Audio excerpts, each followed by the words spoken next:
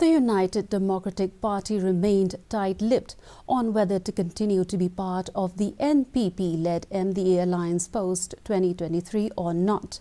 UDP President and Assembly Speaker Metbah Lyngdoh refused to give any direct answer when asked if it will continue to be part of the NBA post-2023. He rather said any political party, even the UDP, also eyeing for more than 13 numbers. Lyngdoh said, as of now, we are fighting on our own and the UDP is not allying with any other political party till now. He said that the UDP is fighting the 2023 polls on its own and has expressed confidence that the party will win more than 30 seats.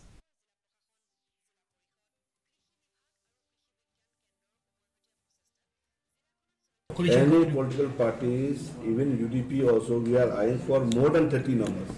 But will if we can get a single majority, that's nothing like it. That would be the best. As of now, we are fighting on our own, and UDP is not aligning with any other political parties till now. Given a choice, which means that we are fighting, we will get more than 30. Given a choice, will you looking to work with TMC? The choice will come only when the time comes.